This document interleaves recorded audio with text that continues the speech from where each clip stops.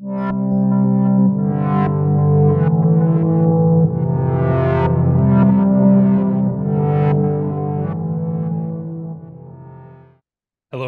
I'm Bretton, one of our MCAT tutors here at Inspira Advantage, where we help students get into med school and other professional programs.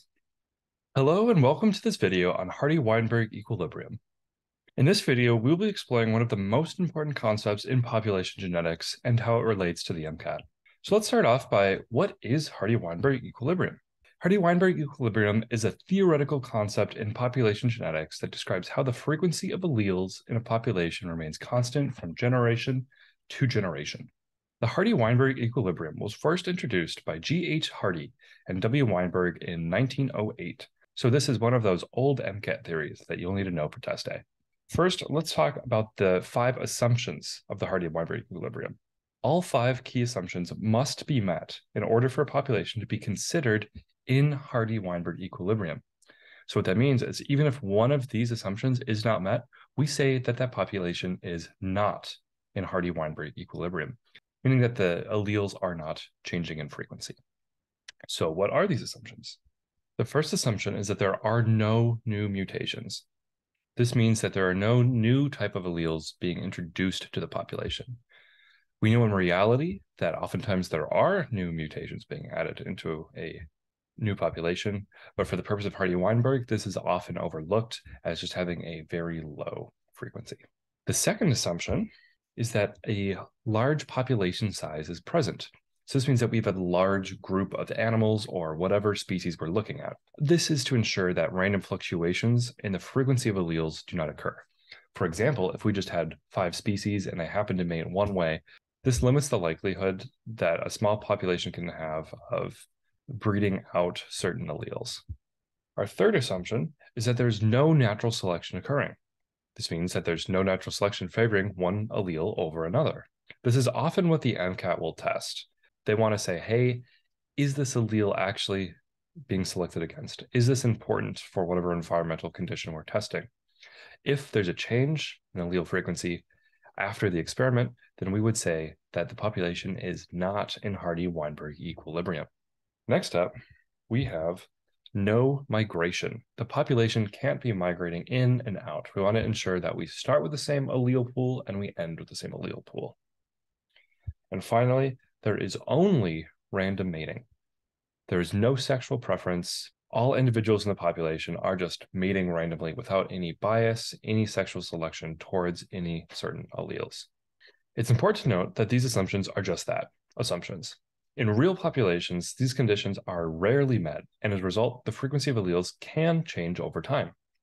However, the Hardy-Weinberg equilibrium provides a baseline or a starting point that can be used to understand the genetic makeup of a population. So why is the Hardy-Weinberg equilibrium important for you taking the MCAT? It's one of the most commonly tested concepts in genetics on the MCAT. It's critical you know the assumptions as well as how to use the equations that we're about to jump into.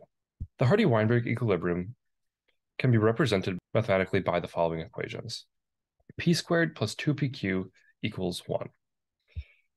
This is where P equals the frequency of the dominant allele, while Q equals the frequency of the recessive allele, which I'm just going to show with a lowercase allele.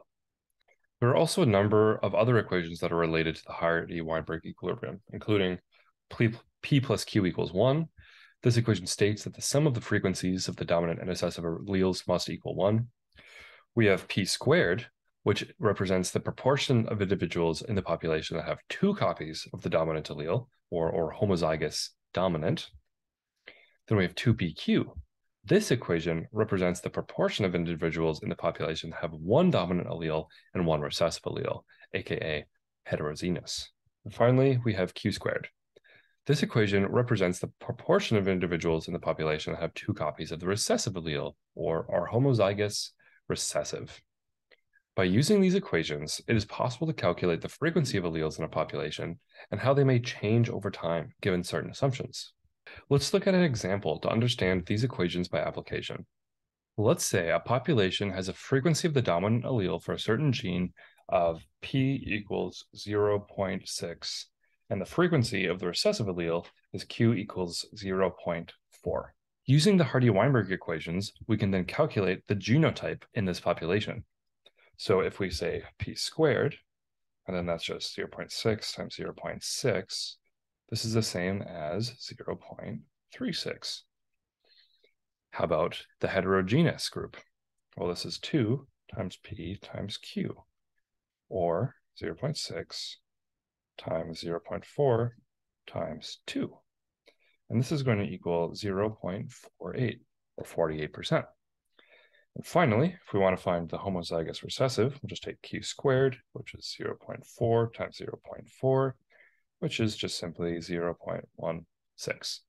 And you always want to make sure that your numbers add up to 1 in the end, because we know P plus Q equals 1. So this is a good way to check to see if you did it right.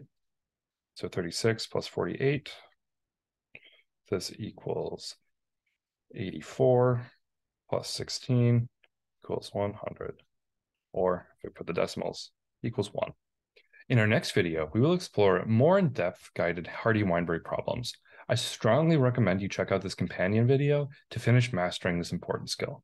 In conclusion, the Hardy-Weinberg equilibrium is a theoretical concept in population genetics that describes how the frequency of alleles in a population remains constant from generation to generation, given these 5 key assumptions. Understanding the Hardy-Weinberg equilibrium and its assumptions are essential because it provides a baseline for understanding the genetic makeup of a population and how it can change over time, in addition to being the most commonly tested genetics application problem on the MCAT.